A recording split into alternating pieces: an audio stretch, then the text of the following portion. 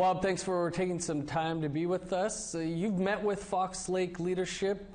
How's the community coping with all this, especially given they were caught off guard by the release of their testimony?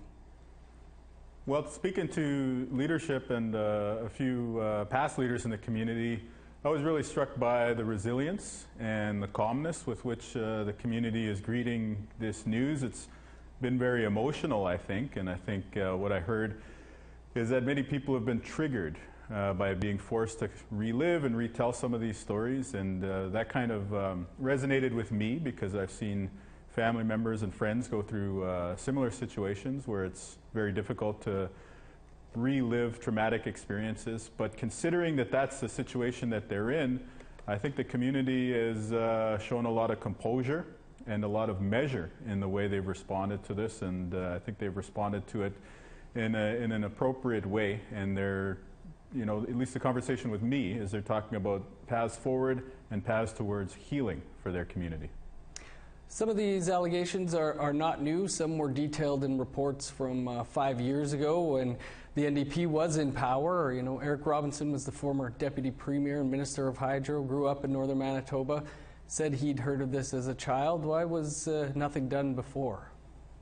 Well, I think that these allegations were made public. They were actually on the record in CEC hearings in the past. And I think that that's one of the things that ought to come to light, is how can some of these stories have been told and yet action not have been taken. And so, you know, what I said to the community of Fox Lake and what I would say publicly is that, you know, I'm the leader of the Manitoba NDP today, and I'm willing to, you know, participate in making sure that these questions get answered. And I think that I'd also point out that I'm a community member from a community in Ontario that was impacted by hydro development in that province. And so on a personal level, I also have an interest in this because I've seen what can happen in terms of cultural, social, and family disruption as a result of development in hydroelectricity.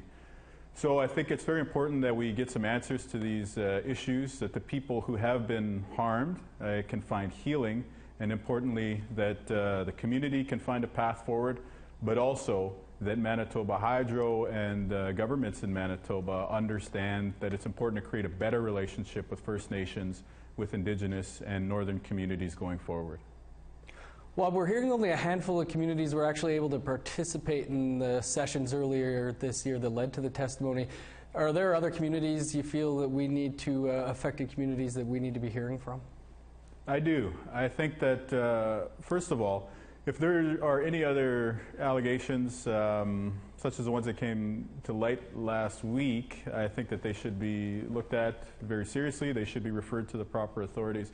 But I think that also it's important for us to remember that Manitoba Hydro, the Clean Environment Commission, the Manitoba government has a responsibility to continue not just listening to communities once, but to continue building a relationship over time. So that's why today we called on the Manitoba government to include Fox Lake in this steering committee that they've set up to look at this, these allegations, and also at this report that was released last week. Now, so far the government's only talking about having their own officials and Manitoba Hydro people at the table, but it seems to me that just having Hydro and government talk to each other is the sort of approach that got us into these situations, that created some of these problems. So the solution, the path forward, should be about ensuring that communities have representation, that Fox Lake specifically is represented because they've been at the heart of this issue this time around, and that we know that those voices need to be heard at the table going forward. There's also been some allegations that this continues today with projects like Kiosk. How concerning is that, and what should be done? Well, it is a big concern, and I think that's why it's important to have communities at the table. So because Fox Lake has been the center of so much attention right now, I think that they definitely need to be represented in this steering committee. That's why we called for them to be included in the steering committee that government is forming. But also other northern communities, hydro-affected communities, need to be included as well. We don't want to see anyone's voices passed over. We know that those voices need to be at the table. Right now, a lot of people say we're in a time of reconciliation. Well, reconciliation is about creating respectful relationships, and we can't really create a respectful relationship if some of the partners are not at the table. So that's why it's important that Fox Lake and other communities are a part of the steering committee. Right. Well, I appreciate you taking some time to speak with us about this today. Thank you.